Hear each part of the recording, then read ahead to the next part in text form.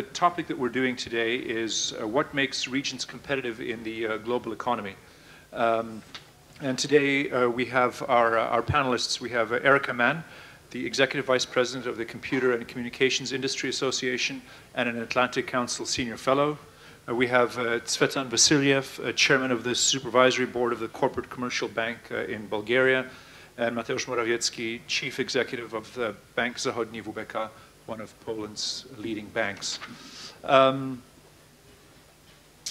whole issue I'm focusing in this panel more on CE, but both the audience questions and the panelists could broaden that into a wider look on how regions act together to be more competitive.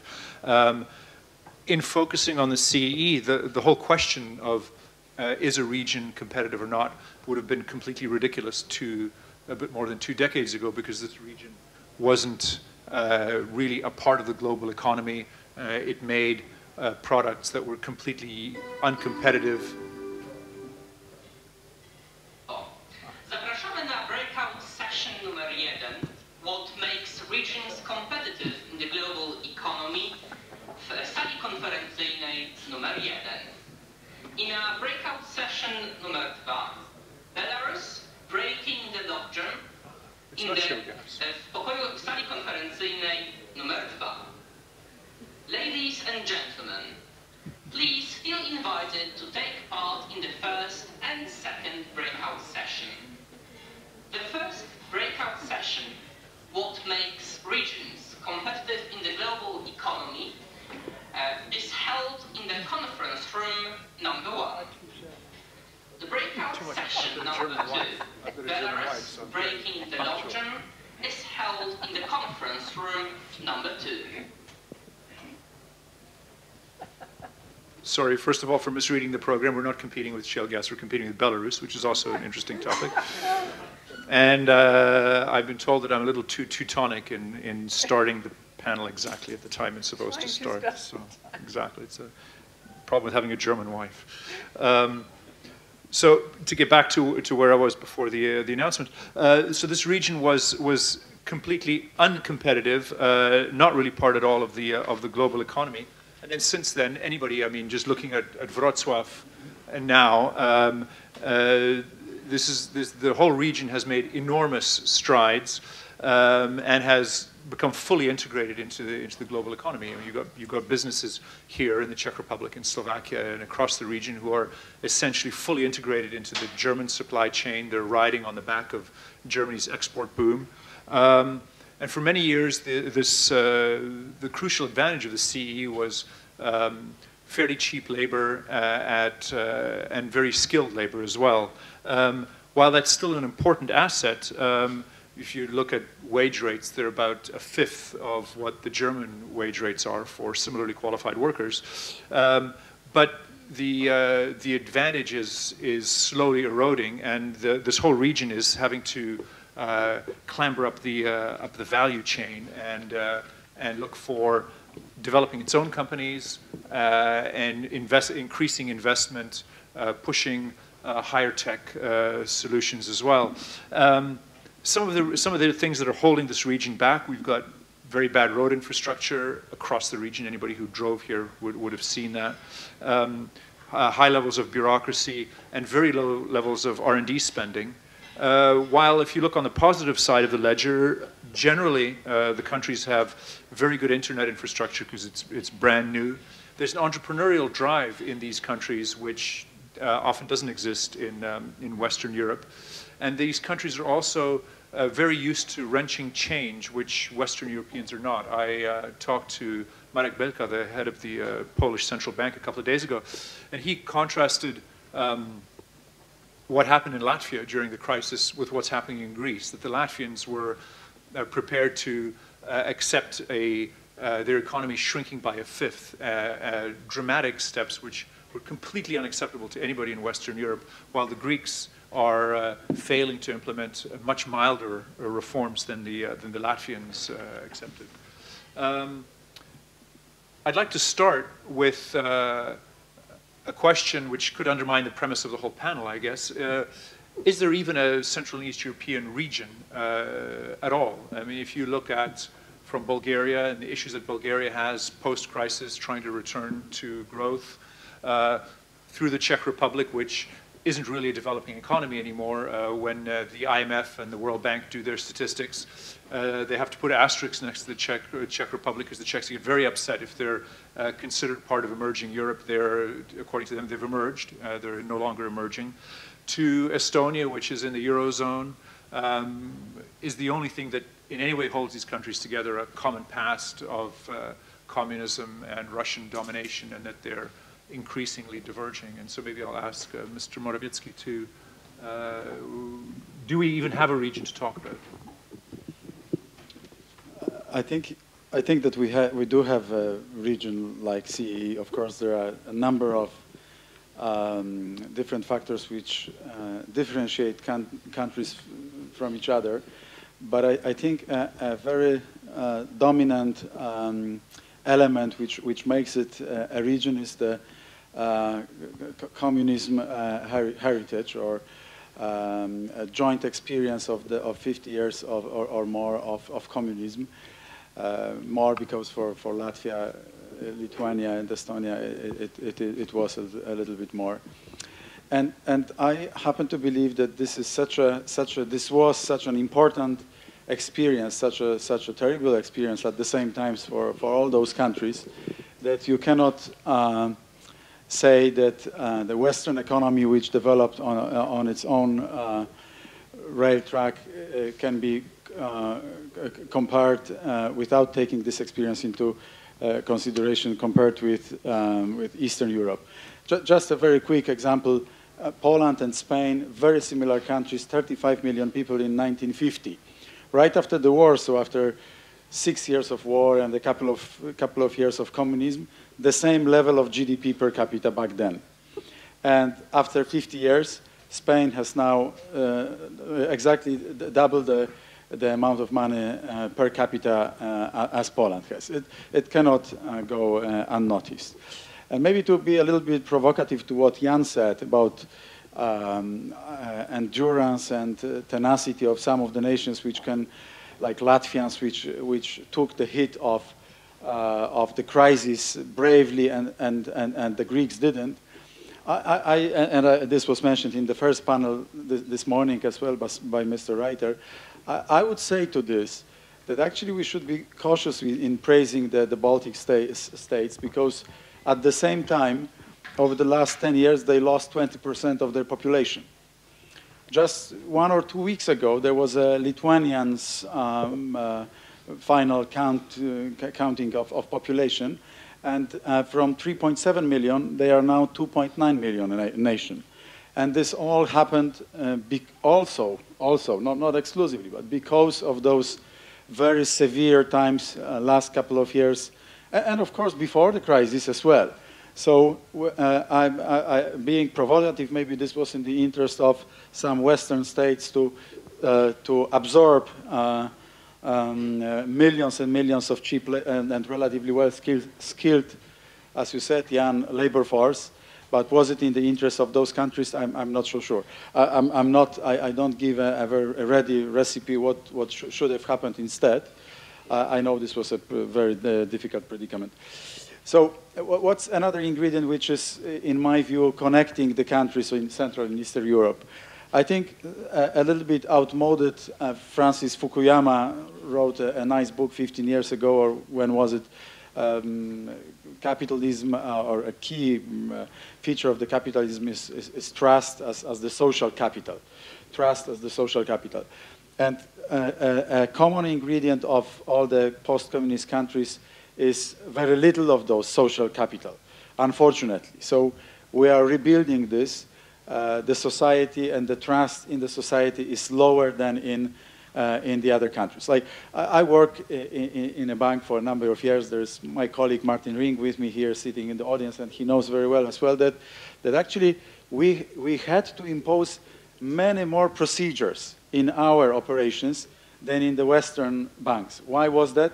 Exactly for that reason, because we didn't have this trust, this social fabric developed as the other countries. One other feature which is maybe more positive than currently in the Western Europe, it is flexibility. Because in the communist time, during the communist time, many people had to be very, very flexible in all their political, economic, and social aspirations, so to say. And also in the transformation era, this flexibility was kind of ingrained. People changed their behavior, their occupations, their jobs many times. And there was a high level of unemployment and so on and so forth. Poland and the other countries of CEE as well. I would say that this flexibility can be quite kind of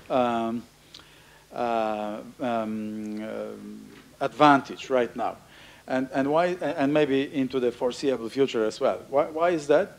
Because as maybe for non-economists, I will tell about one index, VIX index, VIX index. It's a basic major measure of volatility in the financial markets, in the commodity and asset markets. And now, just give me, let me give you three figures. Before 2007, the VIX index was 20, whatever it means. During the crisis, 2009, 2010, it was up to 45. Incredible volatility and very bad situation for financial markets and for real markets. Now it's 35. And as the head of PIMCO, Mohamed Al-Aryan, is saying, there will be a new normal now. The Tose Nevrati, as the Czech guys are saying. So there won't be any back to the past. We will need more of this flexibility, agility, and I think that this can be a very positive common feature of those countries. Maybe I'll stop here, Jan. Just. Thanks. Tsvetan, do you, looking at it from sort of the bottom end of Europe, do you see parallels, common paths, some sort of a regional cohesion that could actually serve the whole of the CE in the future, or is each country on its own path that you can't really build a sort of a regional cohesiveness of? No, of course, there are some similarities between the countries. My colleague already mentioned some of them, but I would like to focus on a little bit different approach. I think that one of the most important things which are separating those countries from, let's say, the older EU members is the situation that practically they're, for this period of transition, they're in a constantly crisis. So people in our countries appear much more well prepared for the challenges of the crisis than the people in other countries, let's say like Greece, like Portugal, and other in trouble. So maybe Marek Belka had the right to compare Latvia and Greece, and maybe Greece will need much deeper reforms than they are now accepting.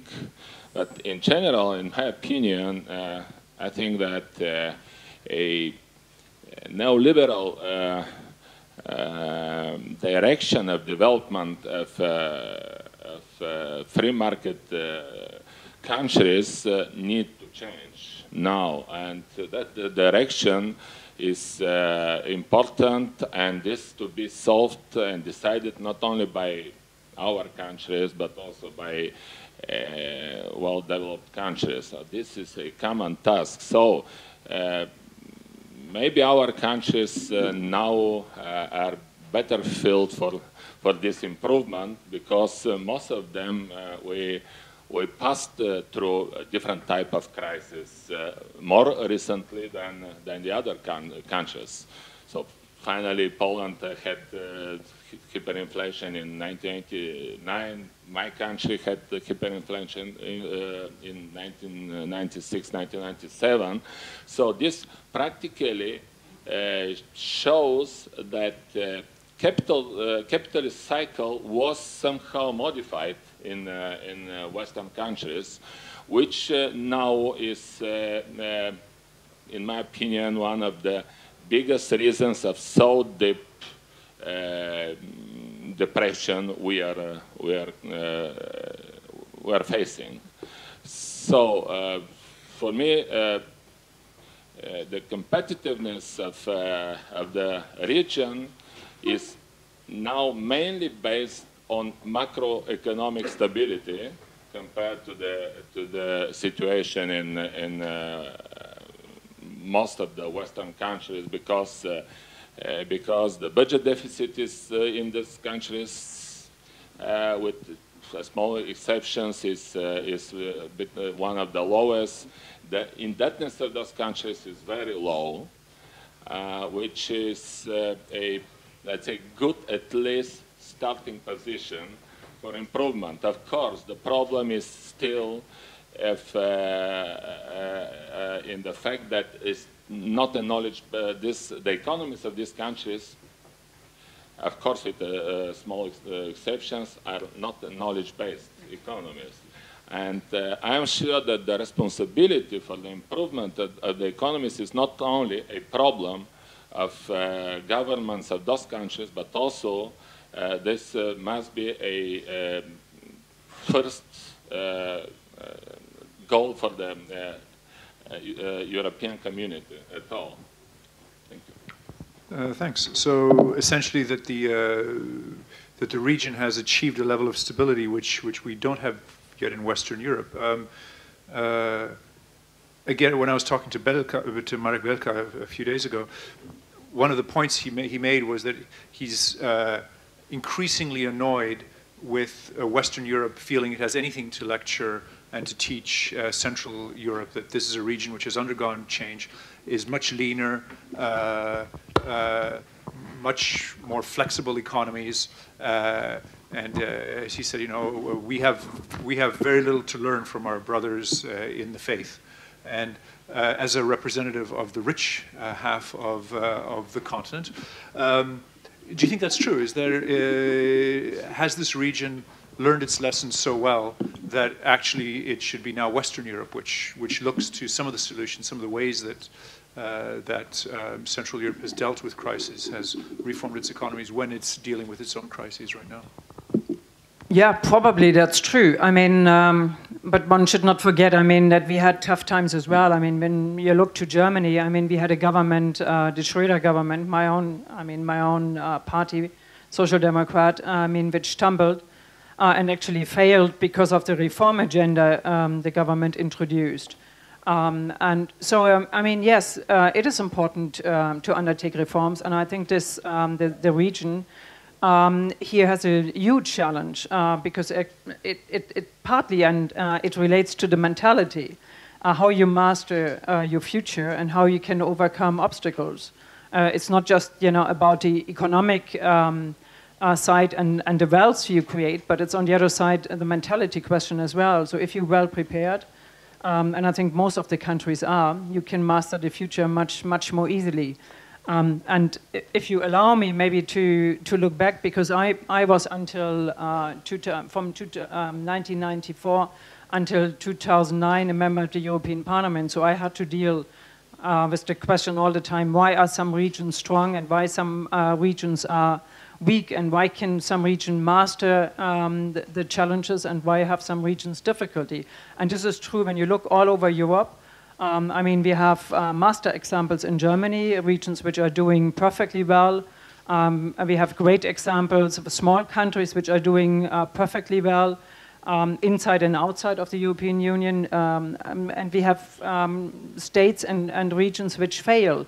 And there is an answer, there must be an answer found to it. Why? And the same is true for the CE countries. Now, am I allowed to I see you're angling towards your yes, I would love Richard to. Florida's thesis. So absolutely, if you could talk a bit about that. Because I worked on it and I still work on it because I'm fascinated by this question, and I studied personally over the 15 years when I was in the parliament. I looked around at examples which are doing well and examples which are doing less well. I mean, one of the most recent and prominent one is Singapore, which had just such a poor past. And when you look, since, I mean, they changed policy, how strong this region and the country is now.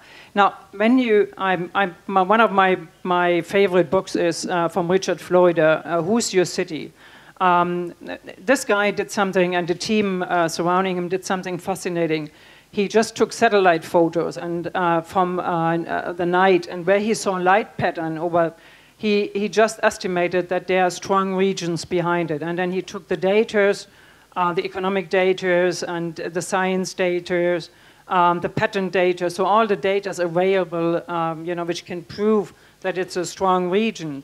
And actually, he found proof. Now, one of the most fascinating story which I then saw, and because I was always believing one of the most important region in the world is California, which is, depending on the data, either number 6 or number 9.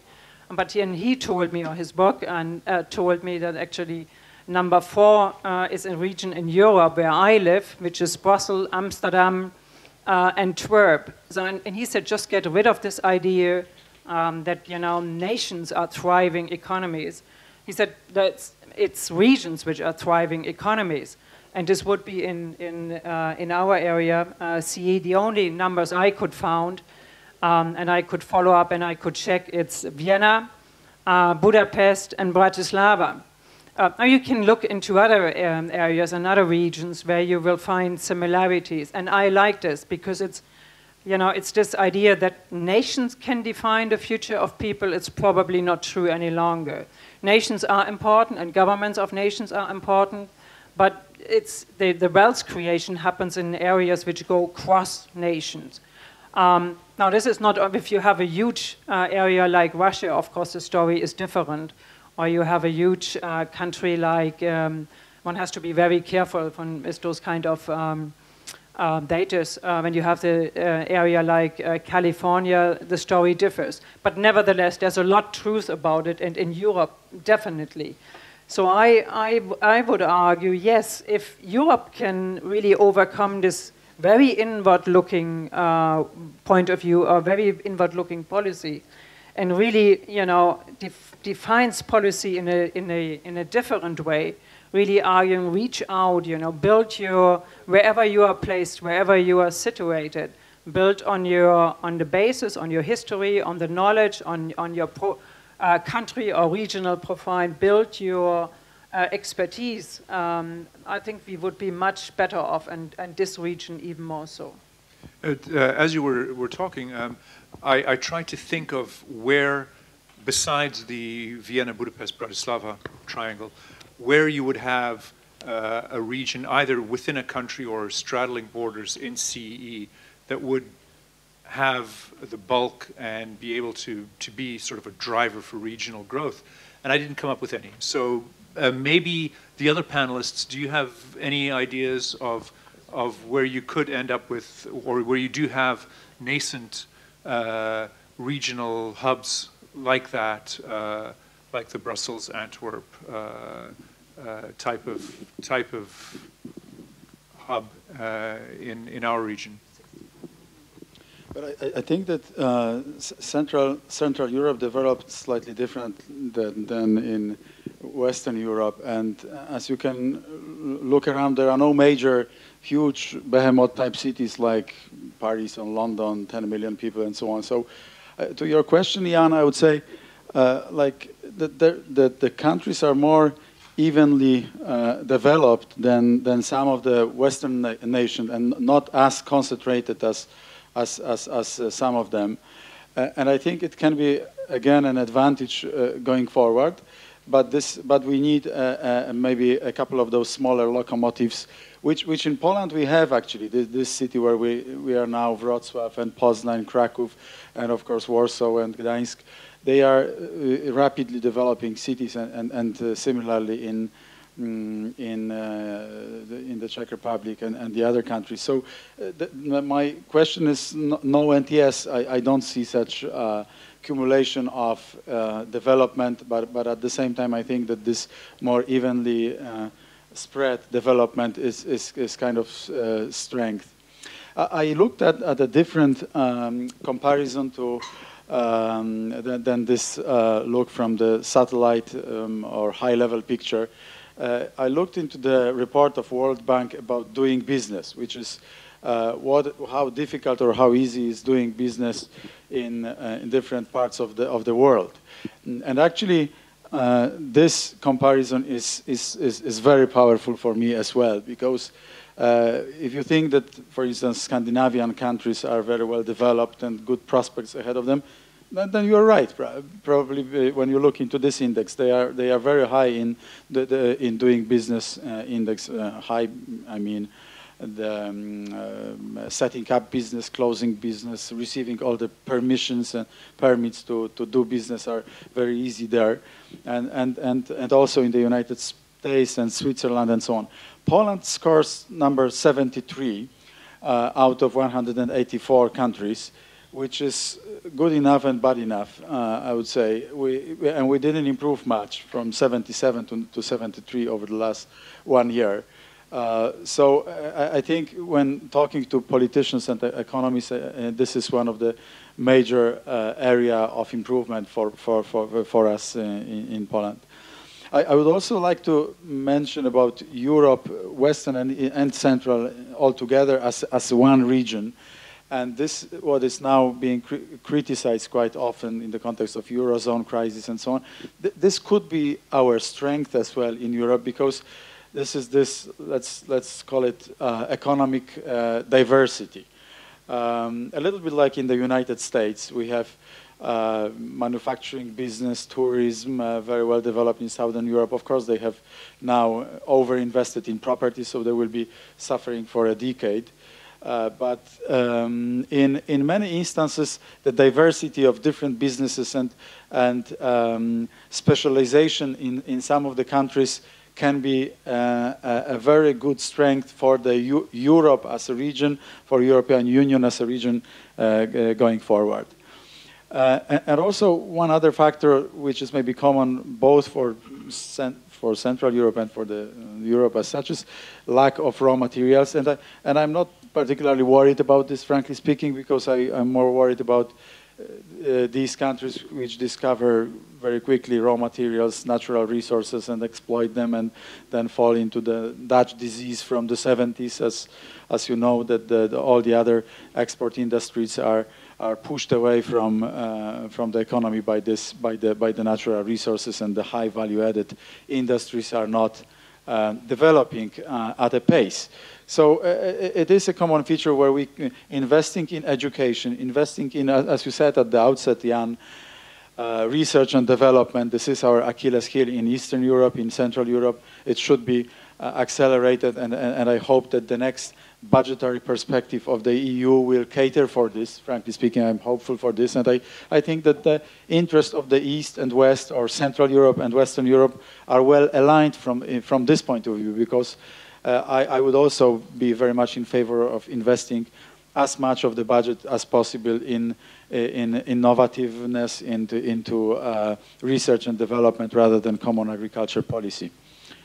And maybe one last comment about something which you mentioned, and for those of our guests who are not from Poland, this is about infrastructure, and this is a huge disadvantage in Poland still. In infrastructure, in particular in communication, in roads and railways, and over the next couple of years, I'm really hopeful that we will be able to leapfrog, or to at least catch up with some other more developed Central Eastern European countries, because this is really our Achilles heel, and this is the area where I would hugely put pressure on. Thanks very much. I was in Prague last week talking to their road building directorate, and was astonished to have them say that they are jealous of Poland's progress in building roads and legislative improvements, and that's, I think, be news to most Poles, because the feeling here is that Poland has the worst road building system in Europe. It just depends which perspective you have on it. I can only tell you, Jan, that my grandfather was this guy, I don't know how you call him in English, who was on the railway, working on the railway, in the locomotive, actually, before the Second World War. And from Krakow to Zakopane, the journey took 1 hour and 20 minutes. Now it takes almost 3 hours. From Warsaw to Vilnius, it took 4 hours. Now it takes 9 hours. So that's for infrastructure. Yeah, I've been on a train to Minsk from Warsaw, which takes 13. So it's you mentioned the doing business, the World Bank's doing business rankings, and what strikes me is looking at those rankings is the success of despite the bureaucracy, these lack of competitiveness when it comes to the regulatory side, how successful this whole region has been in building and creating businesses. And I think one aspect that might be interesting to get the panelists to talk about is access to capital and financing, both through either through stock markets, which tend to be very small and not at all Anglo-Saxon, the much larger banking sectors, and other methods of financing, and how important and essentially what role this plays in developing SMEs and making this region more competitive. So maybe we could start with Erika. Yeah, I had the pleasure to share with the EIB and the European Commission what is called the risk-sharing finance facility. It's the biggest EU fund, which we have 10 billion for innovation capital. It's loan-driven. And what we found, interestingly, I mean, very sad actually, that we have very few companies which are financed through this instrument from the CE countries, which tells us a lot. I mean, first of all, it's probably not well known. Secondly, I mean, the conditions are very high, probably too high, particularly for smaller and for middle-sized companies. And even for large companies, obviously, they shy away. And the same is true in the European Investment Fund. But of course, there are still independent venture capitalist funds which do some financing. But I would hope that the Polish EU presidency actually would look into this and would look into, because it's debated in the budget and the way the EU budget is shaped and how the European Investment Bank and the other kind of instruments function. I would really highly recommend to look into this and see, you know, where the real problems are. Thanks. Maybe we can get our two bankers as well to talk about access to capital and how that could be changed, improved to make the region more competitive. I think to talk now about the access to the funds is really a big challenge during the crisis. So, in my opinion, in such conditions, the biggest role still belongs to EU funds. Unfortunately, the experience is not good, and I think that is not good not only because of the lack of the capacity, administrative capacity of the governments and institutions, governmental institutions in those countries, but also because of the bureaucracy in Brussels, which is finally giving bad examples. I think that some of the results of the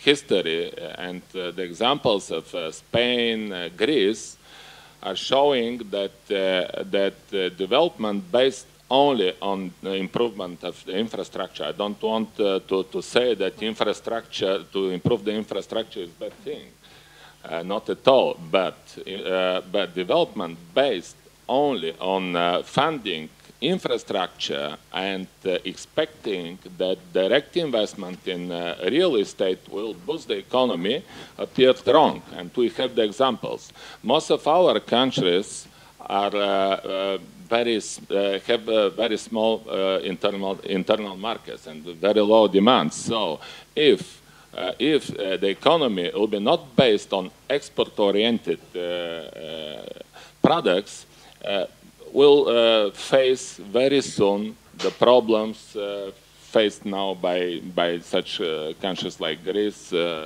Portugal, and Spain. So, and also now compared to the developed countries, we are spending less than 0.5% of GDP, which is not enough. And I don't think that we can find our own sources to increase this and to produce, let's say, to add value to the products for export. So this must be a common policy, because this is very important. I think that Europe needs more than even before needs common efforts to strengthen. It's not so important how we are calling C or not C. It's important let's say, to try to cover together the problems. Because even now we see what is happening with Greek debt. Okay, it doesn't matter Greece will fall in bankruptcy or not, but the main problem now is coming back from sovereign debt to commercial debt, and this becoming a problem of the holders of Greek bonds. So this is a vicious circle. If we'll not find a solution, we'll face from time to time the same problems. So about the transport, I don't think that we can let's say, find such hubs like Antwerpen and Amsterdam, and it's not so important in my opinion. In my opinion, of course, we need to improve the transport corridors in Europe, which are linking different countries and are helping their, let's say, mutual development. Thanks very much.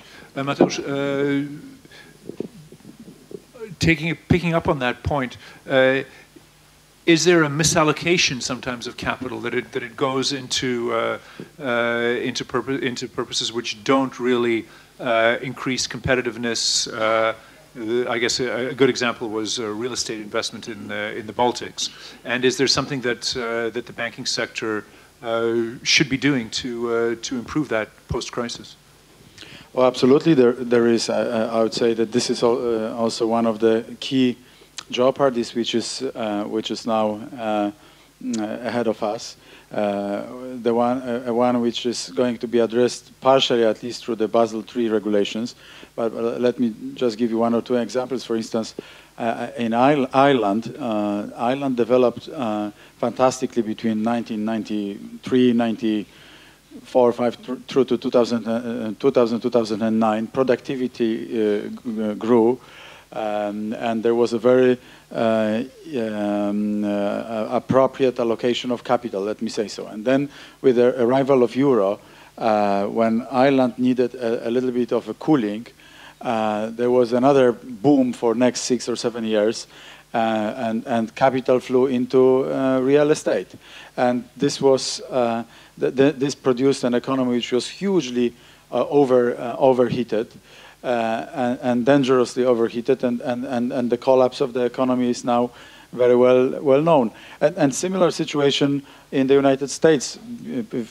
Previous 10 years before the crisis, very cheap money, weak dollar, created a space for huge capital inflows, but the capital inflow was not into innovativeness, investment. It was into real estate, consumption, and debt, and additional debt. So when you look at this, at the capital and credit from this point of view, I would say it can be very dangerous. And also the example which you named, Jan, Baltic states, it is one of the reasons why they had to have minus 20, minus 25% GDP in 2009, because there was huge capital inflow, in particular through the credit by Scandinavian banks, and the productivity could grow only so much. So from 2004, 2005, all the credit from Scandinavian banks went into real property, or most of this. So, and this created a property bubble again, and the bubble burst, and there was this huge recession in 2009, 2010. So, and I think one of the reasons why Poland went so relatively smoothly through the crisis was that the level of lending, level of credit in the Polish economy was relatively low. Actually, in 2009, it was 40%. In the Czech Republic and Hungary, it was 80% relative to GDP. In some of the Western economies, it was 120. In Spain, for instance, the public debt is not a problem. It's only 70% of GDP. It's the private debt, which is households and the company debt, altogether is 170, 175% of GDP. So really, credit is a very dangerous toy, a very dangerous phenomenon, and I believe that we will observe an awful lot of new regulation. Basel II was actually overtaken by Basel III now, about the net stable funding ratio, liquidity coverage ratio, leverage ratio, capital ratios, and so on. And all together, they are going to address exactly your question. You know, how to absorb, how to encourage the capital inflow, but at the same time, how not to be undermined by this capital inflow. And maybe one more example, which is extremely interesting, because for the first time of last 20 years, a vibrant new economy, a vibrant economy introduced new taxes on capital inflow, or so-called Tobin taxes, and this was Brazil and some other Latin American countries, and this was exactly because of some currency wars, as your famous chief economist commentator Martin Wolf said, asked, is there a currency war actually right now with the China artificially depressing their currency? And Martin Wolf, who is usually not very radical in his statement, he said, yes, there is a currency war. So we are in such a dangerous state now, where capital flows are very much influenced by the relative exchange rates between different countries, and the impact of the new regulation will be huge and must be huge in order not to undermine the shaky development of many of the countries.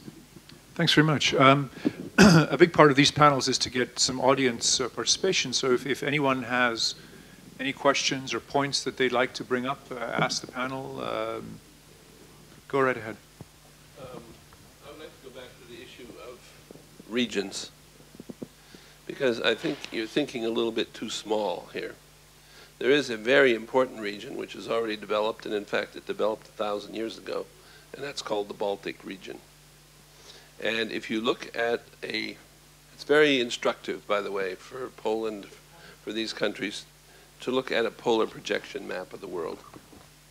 If you look at a polar projection map of the world, you find out that the Baltic region is right in the center, between North America, Russia, China, Southern Europe.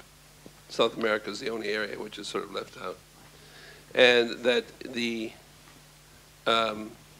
transport routes are developing faster than you can imagine. And that the industrial heartland of Europe, which is essentially Germany and Austria and Switzerland, are tuning into the Chinese market really fast. You also have the smaller region, Poland, north through the Baltics to St. Petersburg to Helsinki. Helsinki has developed itself into the main airport hub from the west out to China. These are all extremely rich economies, and they all have multilateral companies, multinational companies who are extending off into Asia. This is an immense opportunity for Poland, which you are missing completely because of the failed investment in transport infrastructure. Berlin is opening up a new big international airport, actually a year from this week, hopefully. It was supposed to be this week, so who knows. But Warsaw Airport or another airport in Poland could have been just as good a hub. But nobody will come to Poland first because the airports are too old, and as you gave very dramatic statistics about rail travel. But this is where the future is going to lie. And you have in Berlin, I live in Berlin, you have Spanish investors, before the crisis even, coming to Berlin and investing because they see the infrastructure going out to Asia. So Poland is in the center, really, of one of Europe's most important regions, which is the Baltic Sea region. But even more than that, this Baltic Sea region is geographically placed to be really a central point between North America, Europe, and Asia. And since Europe has such an unbelievable industrial infrastructure, it's going to be able to take account of this. So if I were a Polish economic planner, I would get a polar projection map and put it up on the wall every day and look at it and see how Poland could fit better into this structure. Thanks very much. I've talked to Czech companies who ship through Germany. They should be shipping straight north through Poland, but you're right, the rail links aren't there, the road links aren't there, the ports aren't developed enough. Yeah.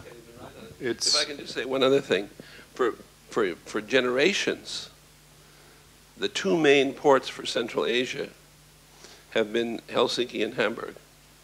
Not since 1950 or 1945, but for generations. These links are already very well developed. And when I first learned that Kazakhstan ships most of its goods through Hamburg, I couldn't believe it. But because there's no other good sea route. And there's where Poland would be a little bit disadvantaged, because Hamburg is chosen because it's North Sea and not Baltic Sea. Right. But still, the possibilities for Poland are immense in this field. I see Erika actually has a torn-out map of that very picture. Yeah, because one other way of understanding region is actually to look at airport hubs.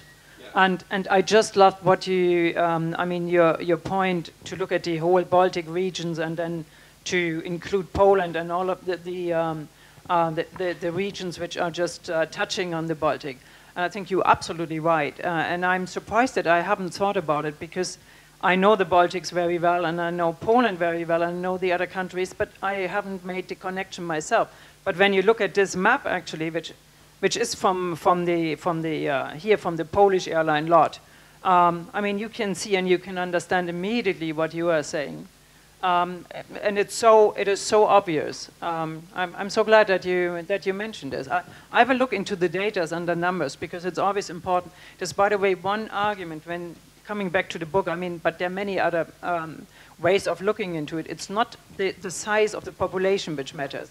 Of course, it's good if you have a big size like the region Brussels, which I mentioned, Twerp and Amsterdam, which is 65 million. Incredible, just to believe, 65 million. But I mean, there are other areas. When you look to the Silicon Valley belt, it's actually population. It's quite small. It's not a big population. So the population alone is not an indicator for economic strength.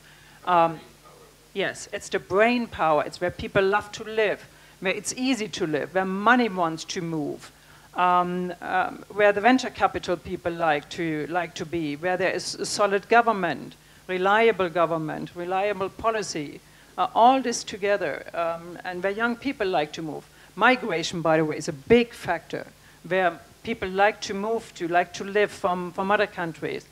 The startup companies in Silicon Valley alone, between, if I'm not wrong, between 97 and, no, between 97 and 2000 or something, I have to look at the numbers. The startup companies, 25% are from India and from China. And I think this is important, openness. But you get this automatically if you think in big pictures. That's why I like your recommendation to do this. Go ahead. So yeah, I agree that economy is very, very important, infrastructure is important, but the question is what makes a region competitive in global economy? I think that it's not enough. Because I understand region as a society, as a group of people, so we must ask what ability has to have such a society. I think there are two very important abilities. One is to shape all unique path. Another is to create strong and easy to distinguish regional identity. I say as a group of people, personality. There are two very important factors, and because the external context is changing very quickly, dynamically, of course we cannot understand the shaping path like in driving through the roads. We must understand into accumulation on invisible assets. Very important and invisible asset, and also another factor is that we must build mechanism to mobilizing this asset in given moment to the most important changing in time threats or challenges, threats and challenges. It's not easy. It's not able to make 5 years. It takes decades to be first moral capital, on the basis of moral capital, social capital. This is a real foundation of competitiveness, on innovativeness and so on. Of course, infrastructure for such abilities is necessary on the step-by-step develop. I told, it is my personal experience, and it was 20 years ago, where changes start. It was my understanding of the region, how to implement changes. And I think that from this point, if we don't start, of course I understand politicians would start to speak about the moral capital or the values. It's work. We must work. And there are some conditions external. I'll say only one very important from point of view. This is a condition to introduce a special subsidiarity law. It will be many steps on the steps of region, on the steps of state, on the steps of Europe. Because when we will broke some thresholds, so this will be not work. Because the power must go from the ground, from the region up to states, from a citizen.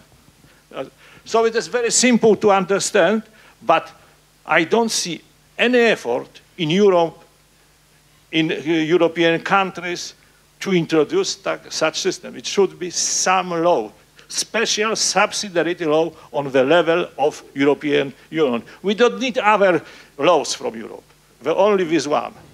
Thank you very much. Of course, I say too much about too strong, but I am very motivated to this solution. Sorry. Thanks. Thanks very much. We've mentioned on the panel a little bit about social and moral capital, and that it is, as you said, an issue that goes much beyond simply building infrastructure, but builds sort of the sinews, I guess, of a functioning economy. Maybe we'd ask Tsvetan if you've got any thoughts on a country which has undergone dramatic and radical change. Do you see the buildup of social capital? Are people reacting differently to the state, to issues like corruption, sort of everything from public spaces to honesty in government departments, that sort of thing, in taking ownership of their society more than under communism? You see, that 20 years is very short period from historical point of view in order to change the mind of the people who was under full communist control for more than 45 years.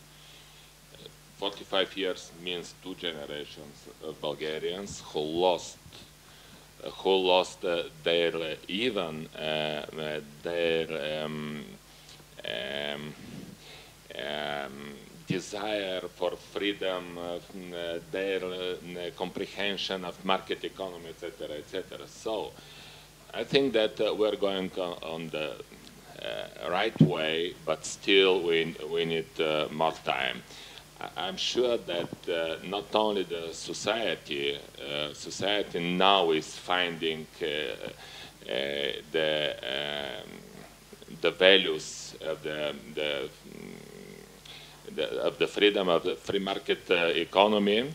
I still think that we need more changes in the mentality of the people, in the heads of the people, but also we need some changes in our politicians, in the heads of our politicians, because they have been created for the last 20 years. They didn't have time even to build up their own mentality.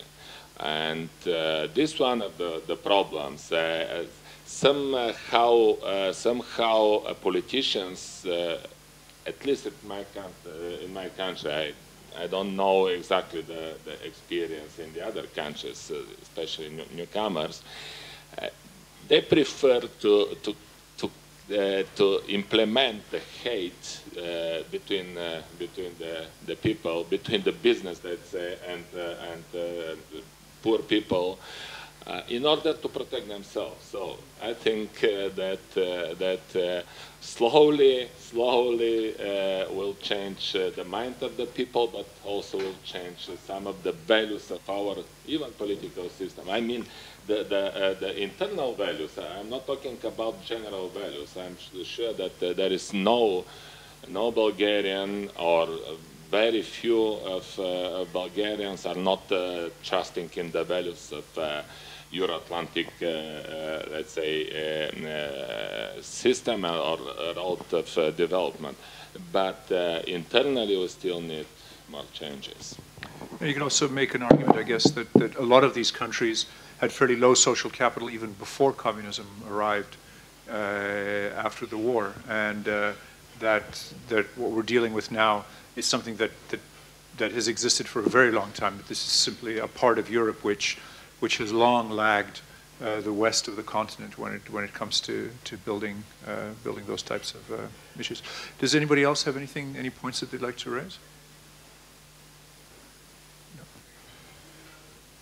No. Maybe if you would like to comment a little bit on this this building of social capital issue. How, again, to bring the focus back a bit to Central Europe, but do you see that as something that that could cause this region to lag once the obvious sort of infrastructure and other types of investments are made, that simply low social capital could be something that holds this part of Europe back? I mean, it's very hard to answer, but I cannot imagine, because I think the pull from the global economy and our global society is so strong that I cannot see that this region will disintegrate. I mean, it's well-educated population. I mean, so even if you know, part of the I mean, the social fabric is not there, or is not as strong as in other countries. I mean, there's still other values which are highly well-developed, and I think they will make up, you know, of the things which are missing, because you can bridge a lot with intelligence and with know-how and knowledge, and it doesn't always have to take, you know, a generation, you know, to overcome, I think, historical problems. So I think the pull effect will be very strong. The only negative effect might be, you know, when Europe really turns into a more critical development.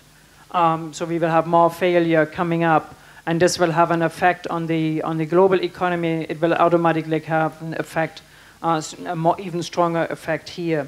felt in this region negatively, probably. I mean, I'm guessing in a moment. What sort of failure? I mean, imagine, we will have the situation which we see in Greece. I mean, it will become, and Greece will not remain the only story, but it will become as severe as in Greece, in Spain and Italy and maybe Portugal, Ireland. We don't know how, if it will really master. I mean, in a moment it looks on a better path, but I mean, that's what I mean. It all depends. We don't know how China will develop. Will there be a big bubble?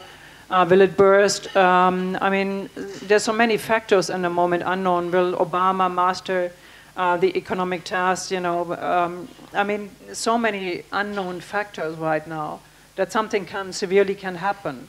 And if this is the case, and Europe is not capable of mastering it, its own difficulty and external factors, economic factors I'm talking about now, not foreign policy related factors, I could imagine, yes. But otherwise, I mean, if we master this very difficult path for most countries globally in a moment, I think this region will do fine. Great, thanks. Mateusz, I saw that you wanted to jump in at the end. Maybe one additional element which I would like to add to this discussion about the social capital and trust and social fabric.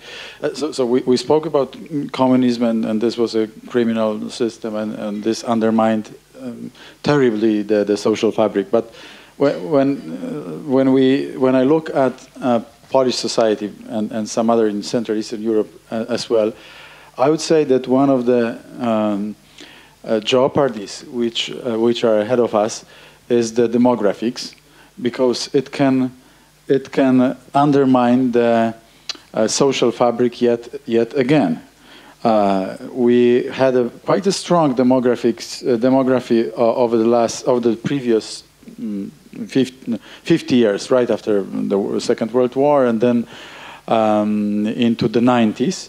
And then the demography, the growth of the population stagnated or even went back comparing to many other nations.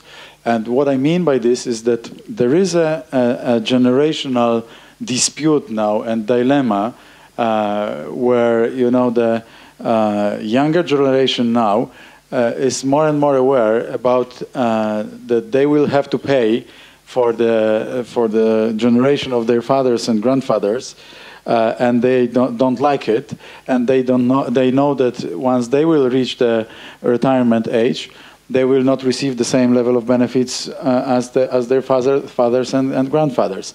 So at least in Poland, during the discussion about the pension funds over the last 12-18 months, I realized that this is increasingly dangerous element of dissipation, of disruption of the social fabric.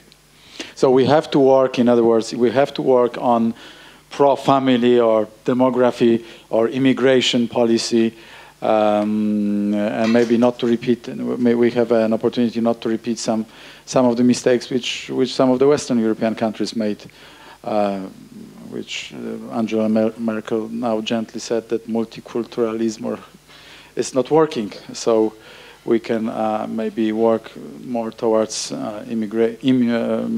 encouraging immigration from similar cultural circles and so on and so forth. So this is an issue for me. No, you're right that it's going to be a huge challenge. I mean, I think it was you who made the point earlier about the migration out of the Baltic countries.